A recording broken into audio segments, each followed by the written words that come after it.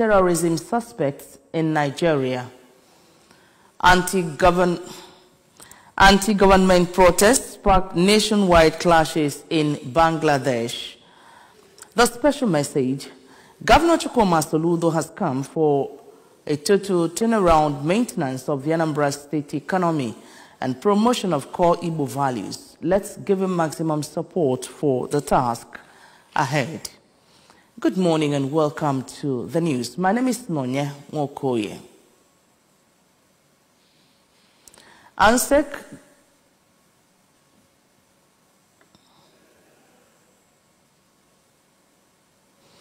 The Anambra State Executive Council, ANSEC, I don't understand what is going on.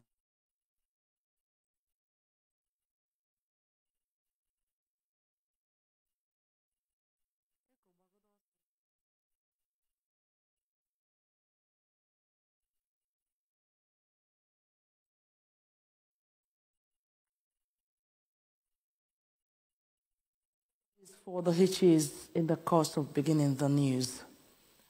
Now, Anambra State Executive Council, ANSEC, has approved new contracts for immediate execution. This was contained in a release signed recently by the State Commissioner for Information, Sapo Nwosu. According to the release, the contracts include beautification of the COOU Teaching Hospital premises, OCA, approved at the tune of over 96 million naira, 968,000 naira to Telmark Engineering Services. This project is proposed to be delivered in 8 months. The council also approved construction of the trauma center at the Chukwuemeka Odumegwu Ojukwu University Teaching Hospital Amaku, Oka, for the sum of over 1,296 million naira.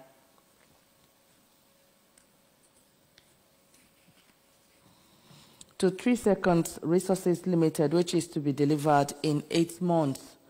Also, the supply of maintenance equipment for the Chinua Achebe Airport, Umueri, for the sum of over 437 million naira was approved. The contract is awarded to Peace Impex Company Limited, and it will be completed in 2 months.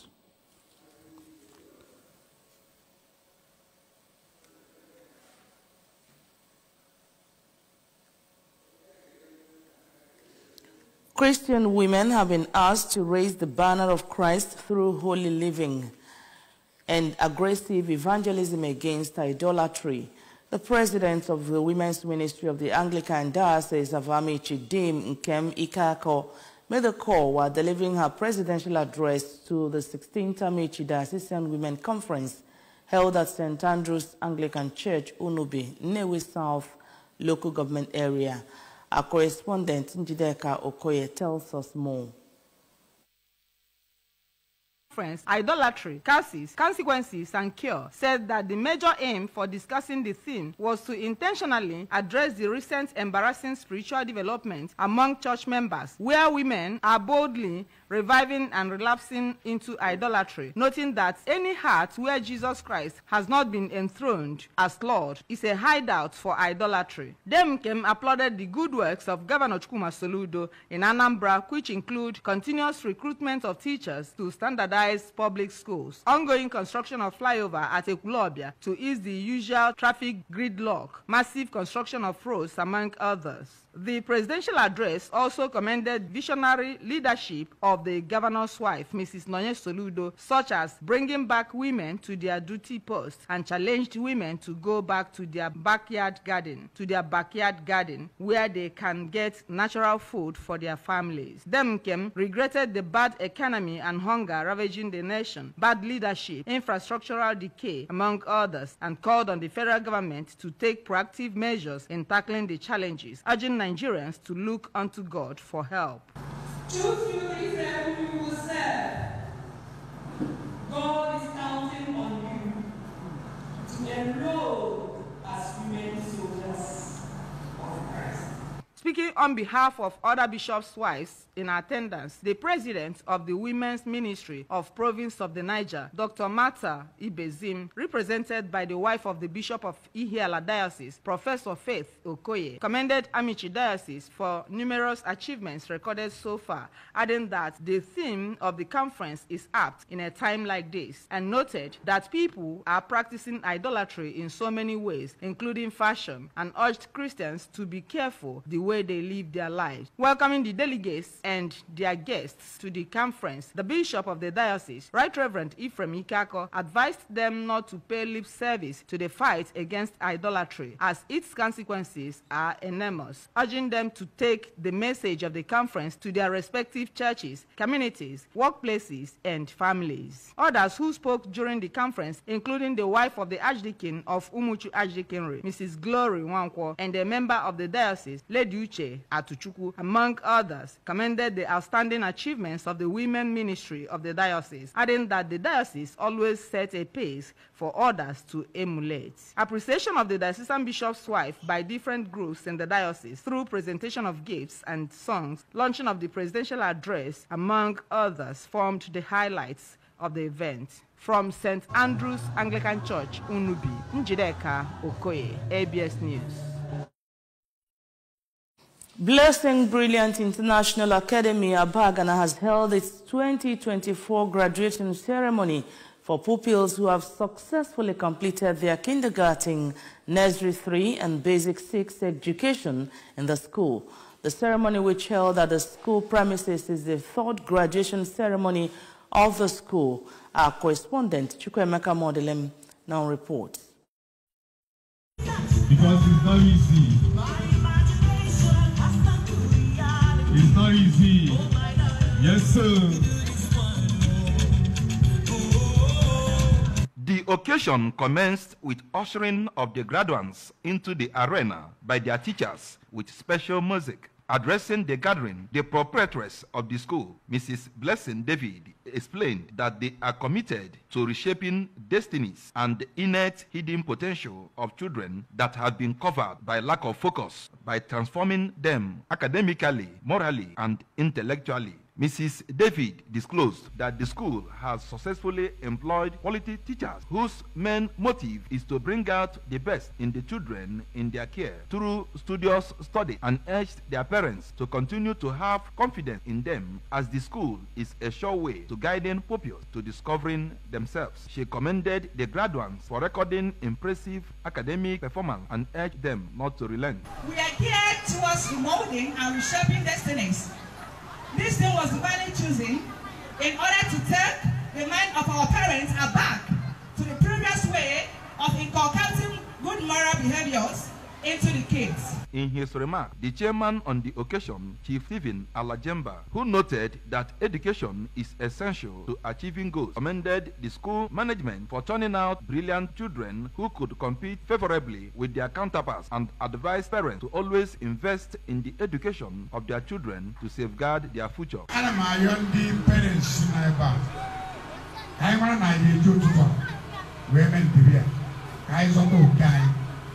On his part, a guest at the ceremony, Mr. Chika Jerry Okeke, charged the school pupils to remain focused and work hard to achieve their potential, and urged their teachers to see their work as service to God by giving their best to them, as it will enable them to excel in their academic pursuits. Yes, sir. I advise the pupils to remain focused for working hard. It was not easy today. So one day to work hard. One day. The ceremony also featured presentations of awards to pioneers of the school, their outgoing pupils, launching of a book titled The Dark Rain Cloud, written by Precious Enyinnaya, in Basic 5, debate, drama, and quiz competition by the children. From Abagana, Chukwemeka Modelem, ABS News.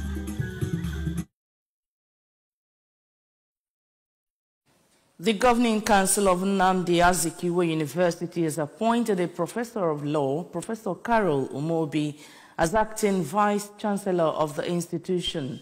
This was made known during a press briefing by the institution, which was delivered by the Special Advisor to the Vice Chancellor on Public Relations and Special Duties, Dr. Emmanuel Ojukwu.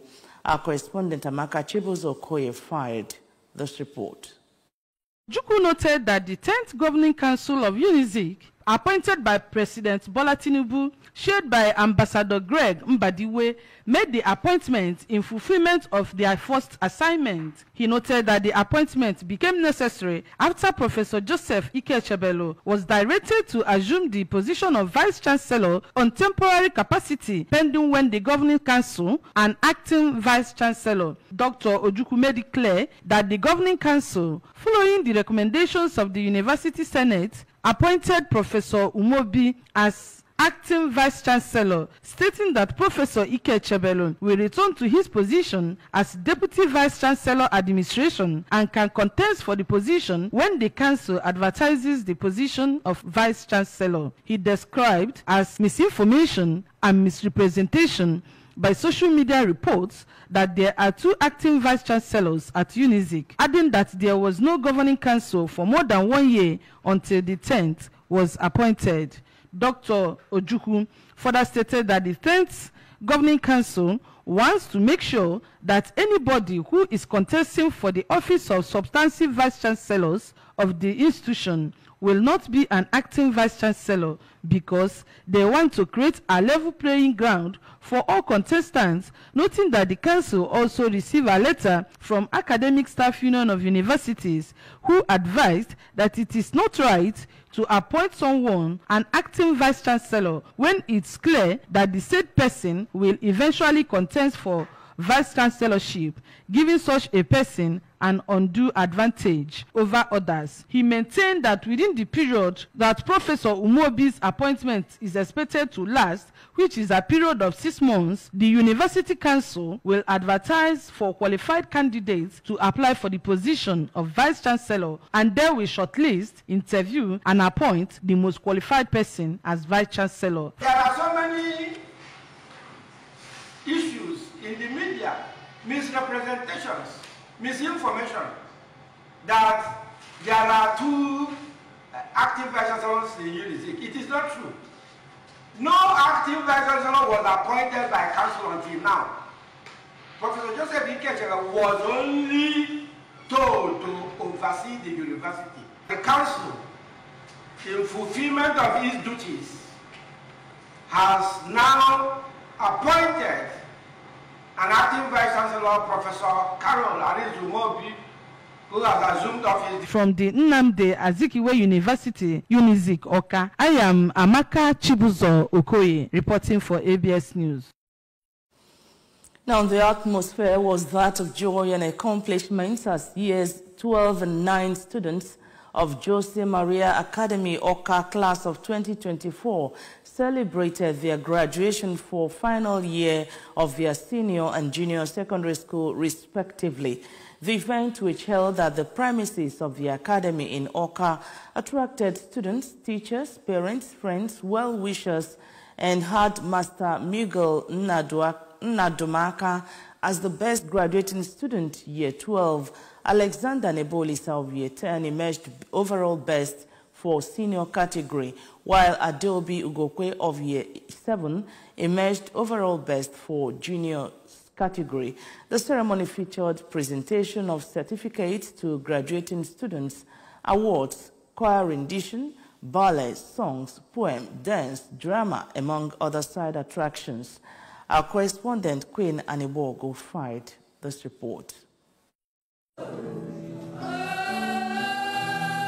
In her farewell message, the director and founder of the academy, Mrs. Nkechi Ononeba, said her heart swells with pride and admiration for each and every of the graduates as they bid farewell to the walls of Jose Maria Academy, where they have grown, learned, and friendship that will last a lifetime. She told them that as they navigate the challenges and opportunities that lie ahead, they should remember that they are capable of achieving anything they set their minds to. They should believe in themselves, trust in their abilities, and never lose sight of their dreams. Having gone through the school, with everything we do in school, we live by example and be like role models. I wish them joy, good luck, hard work, success.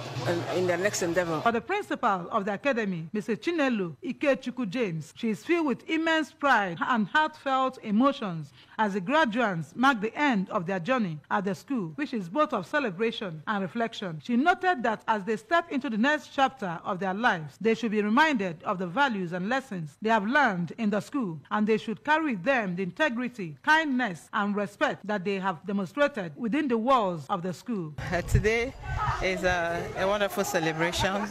We are graduating. The pioneer students of the school just had their graduation, coupled with the Year 9, the JSS3 students who are also going to a transition. And it's been an awesome program. A lot of things have been put in place to make it a success, and we thank God for it.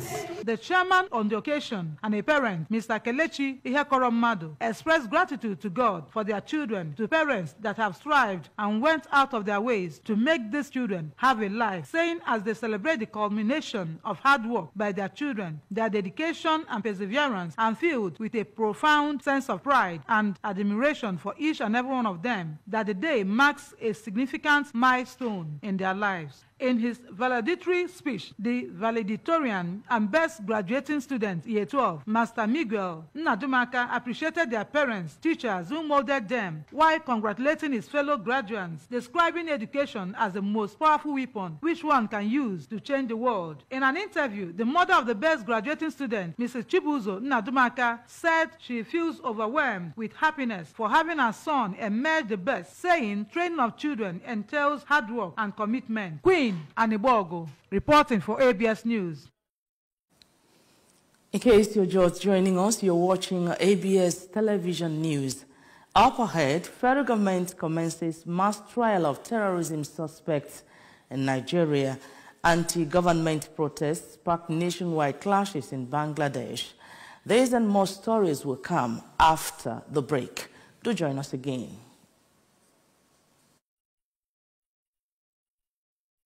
The new one passenger, big auntie. Come enter my bus now. Hey, conductor, this cough is serious. I beg, you need to go to the hospital. Hospital? Ah. Doctors say cough symptoms are different in every condition. Some are dry, others are wet, like your own. God bless you, auntie. I have told this my conductor. The cough has refused to go, and it could be tuberculosis. Ah, conductor, check am make you dey sure, because who no go, no go, no. Check that cough for tuberculosis. Check am make you dey sure. If your cough is more than 2 weeks, it could be tuberculosis. TB test and TB treatment are free. Just call the National TB Hotline on 3340 or dial *3340# for more information. This message is brought to you by the Federal Ministry of Health with support from the American people. The new Milo 3-in-1 Milky and Creamy is truly milky and contains calcium. So, no need to add milk for that rich, creamy cup, which helps to nourish and energize your kids. Milo 3-in-1 is such a smart choice. Milo, energy to go further.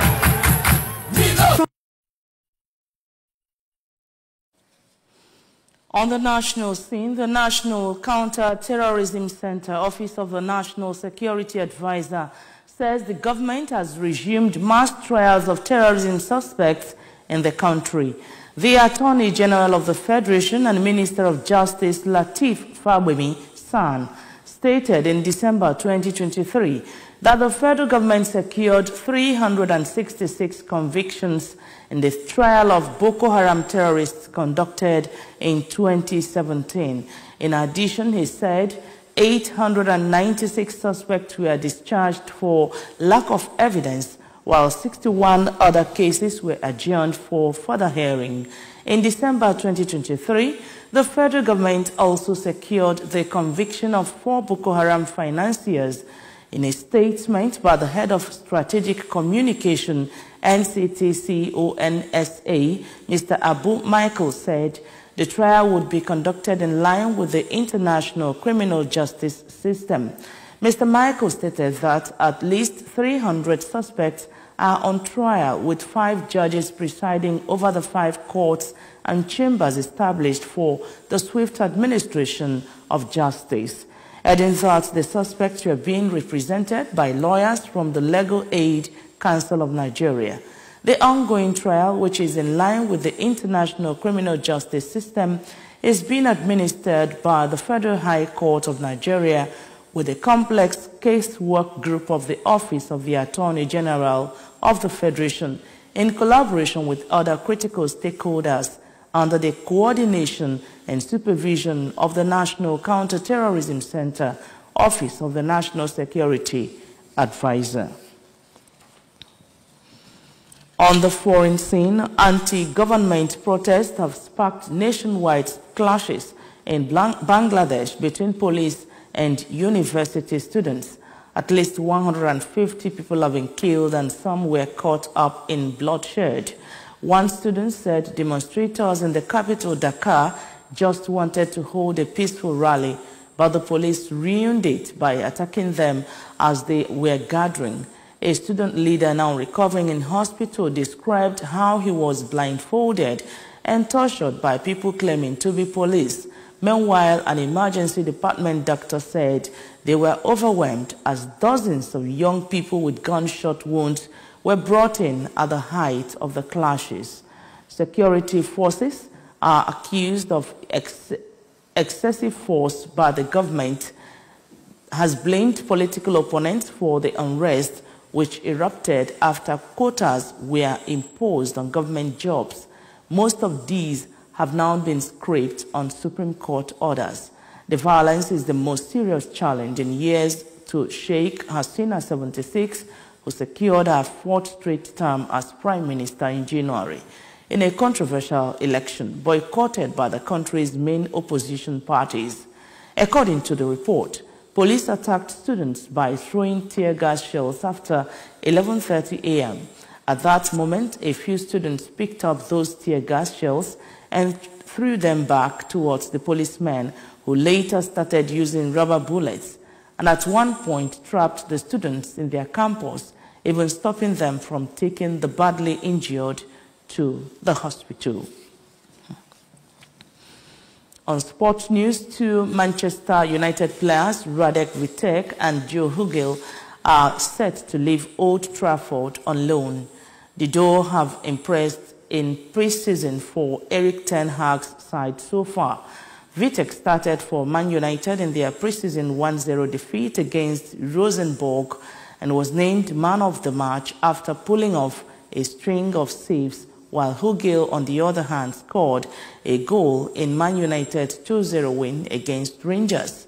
However, Vitek and Hugill are expected to make their loan move before 2024-2025 season starts in August. And with that sports news, we come to the end of the news. But remember, you can follow news and programs on ABS from any part of the world by liking our Facebook page. Follow us at Anambra Broadcasting Service.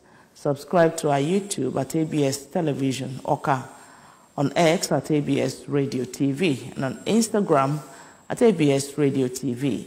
You can also log on to our website at www.absradiotv.com. And the main news again. ANSEC has approved contracts for beautification of Chukwuemeka Odumegwu Ojukwu University Teaching Hospital, Oka. 16th Amici Diocesan Women Conference has called for aggressive evangelism against idolatry.